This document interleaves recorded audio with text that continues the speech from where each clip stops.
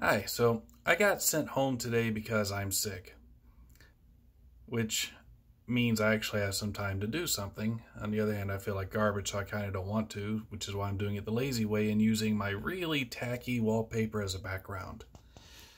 We bought the house like this. Can you tell an older couple used to own it? Kind of looks better. No, that's the window. Anyway, I get distracted easily. So I thought maybe I would take you for a little bit of a tour of some of my failures. My wife, Brittany, loves stuffed animals.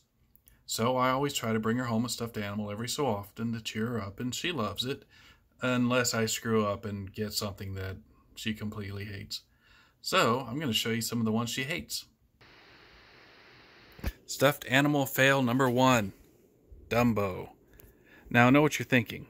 Who could hate Dumbo? And Brittany loved it on first sight, but Brittany's also a cuddler, meaning she likes to hug stuffed animals while she sleeps, things of that nature. And this has a very hard box inside of it. It's basically just made for looks. So, you know, it's adorable, but at the same time, it's not very good for cuddling. Stuffed animal fail number 2. Bullwinkle. Now I know what you're thinking. He's cute, right? The problem is, he was made in 1996. I got him from Wizards, a great little store there in Gainesville. And, you know, he's fine, except for A, he's built in an old style that a lot of younger people don't particularly like. And B, since he's got a little age on him, she's paranoid of what might be lying beneath his fur. I think he's fine. But, you know, at the same time, it is a used stuffed animal. So again, though, I mean, he's a great little shelf piece, but as a gift for my wife, not so much. So he's probably going to go down to the game room when we get it done. I personally like him. Fail number 3, Bun Bun.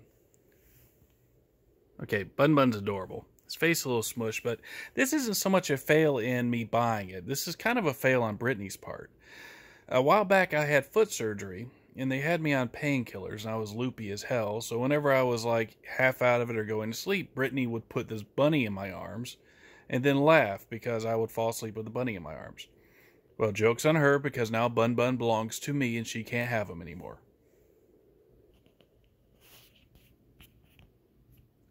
Fail number 4, MR.T. Okay, this was kind of a purposeful fail. I bought him, told her it was a stuffed animal so I can have a MR.T. He was also found at Wizards, and he pities all the fools. The last and probably my favorite stuffed animal fail was an online purchase. I kept seeing these ads online for these adorable Detective Pikachu dolls, and I never clicked on it. Then I decided to get one for Brittany, and I did a Google search, and I went for the cheapest one, which apparently is a Chinese knockoff.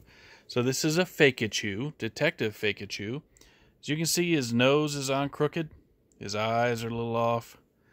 His little cheek blushes are weirdly colored. Like this one over here is about right. That one looks like someone just rubbed a little rouge on him.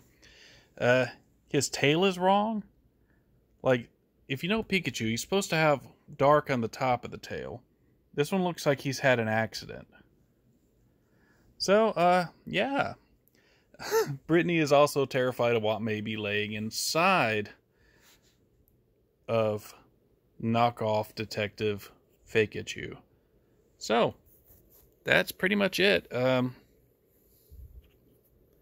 going to have more content coming up soon. Like and subscribe. And one more last look at this adorable face. It's like he's been in a horrible accident of some sort. Alright, so there's a few times I've tried to be romantic and failed miserably. Actually a whole lot more times than that, but, you know, I don't have that much time to keep listing them. Also, I know I lost count, but bear in mind I feel like garbage, so if I suddenly like skipped a number, sorry about that. I shouldn't have been numbering it to begin with, but I just felt like doing it for some reason. And that's about it. Again, like, subscribe, comment below, and have a good day.